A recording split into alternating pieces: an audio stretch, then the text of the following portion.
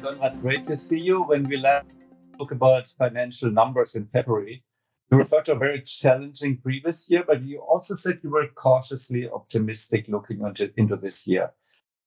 Now we published the Q1 numbers today. So what is your perspective now? Yeah, we're still cautiously optimistic, Kai.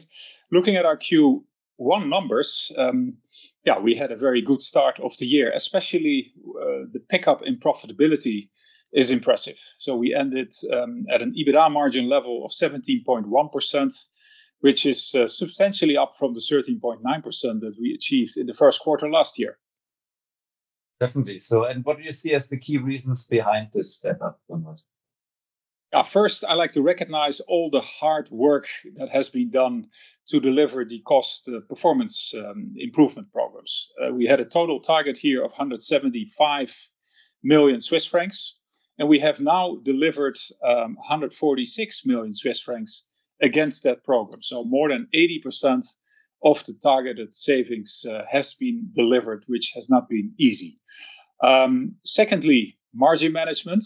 It is also impressive to see how well we are able to hold on to our pricing in an environment where raw materials are significantly down. So just the headline numbers, our pricing in the first quarter was down 5% in local currency, but our raw materials were actually down double digits. So also from margin management, we have been able to improve our margins. And that's a big thank you to all of the frontline salespeople. So this was achieved by our own efforts, obviously. Great job. Now talking about the external factors, the demand side. In other words, we're talking about top line. Let's start with the regions, Conrad, because the picture is a bit mixed, thinking about the various regions that Clariant is operating in. How do you assess the performance region-wise? Yeah, I think you said it well, Kai. It is a mixed picture by region. So we are seeing clearly the recovery taking place in the Americas. We're seeing it clearly taking place in China. So the Americas for us up 4% in organic local currency growth in the first quarter. China up 5% in local currency organic growth. Where we still do not see the pickup yet is in Europe, where our first quarter revenue was actually down 13% organic in local currency. Roughly half of that pricing, roughly half of that volumes. We see in Europe a recovery of the consumer markets, but in the industrial markets, we really need to see a pickup in industrial production levels in Europe to really see the business recover. Let's stick maybe to the top line, more from a view perspective. Each business unit has its own challenges. Do you also see like a mixed picture looking at the BU performance? Yeah, we see a mixed picture, but it's also in line with what we previously guided for and what we expected. So in Care Chemicals, we are seeing a pickup. Overall volumes up 2% in Care Chemicals. Very much helped by a nice pickup that we see in personal care and home care. Not only a pickup year on year, but also a strong sequential pickup from the fourth quarter. I also like to note our results in mining, where we clearly are outgrowing the market and have gained some share in regions like Latin America. Catalysts down 2% in volumes from prior year. But please remember, we guided for mid-single digit down for the year on revenue in catalysts, because last year, most of our customers were running at relatively low operating rates, which then results in prolonged refill cycles for that business. So with the minus 2%, we were actually quite pleased.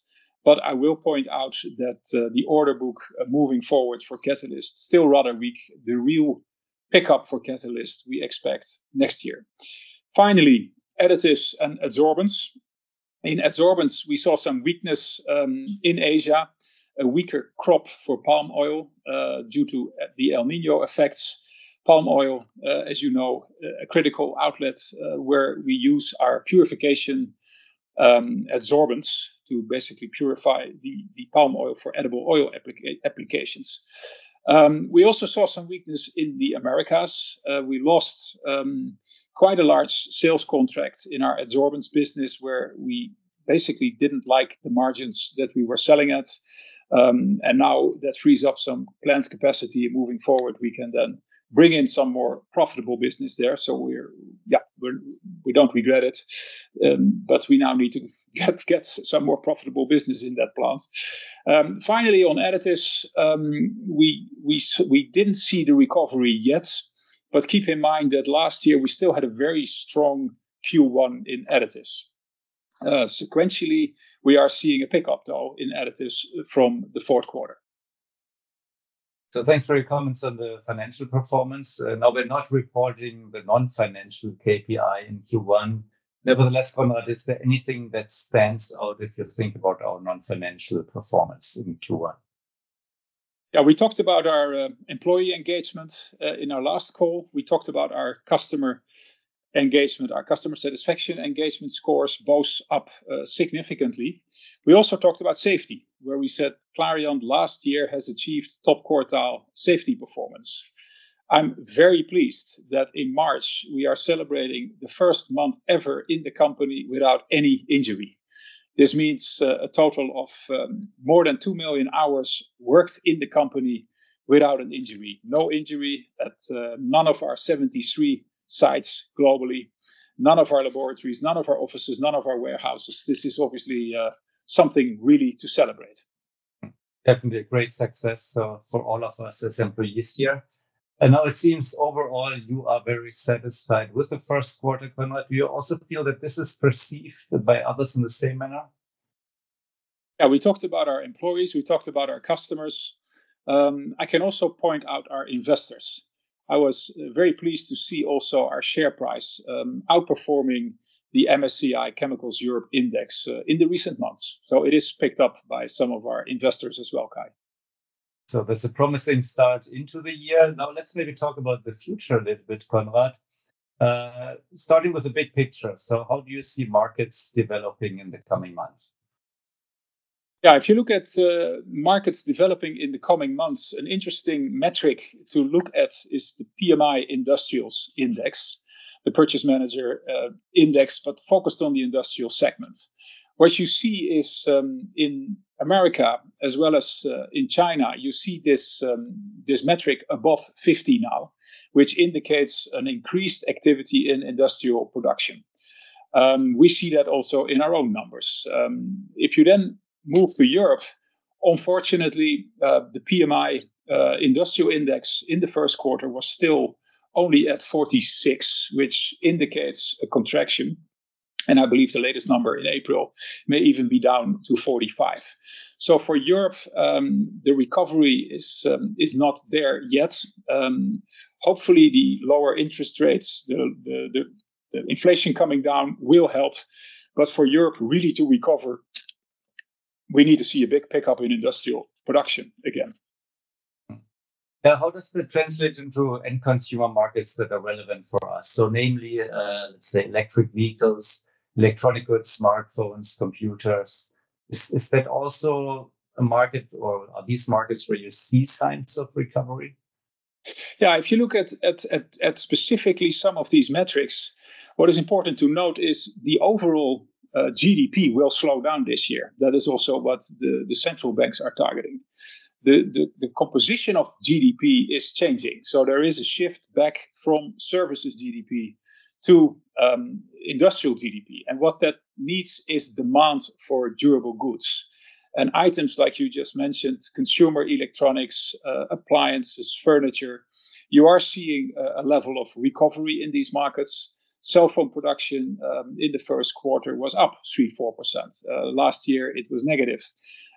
Computers, laptops, you see a slight recovery in these markets, and hopefully, with lower interest rates, at some point you'll see that pick up even stronger.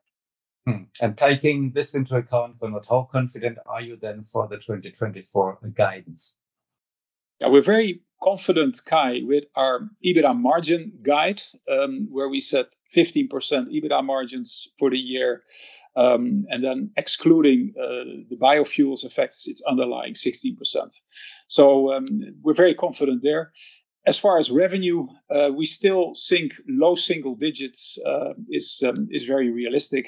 So we basically confirm our guidance. So in other words, it means you are still cautiously optimistic for the year. Yeah, we're cautiously optimistic with some level of growth returning to our markets. That sounds good. Thanks a lot, Conrad, for your time. All the best, lots of success, and we will talk again soon. Thank you, Kai.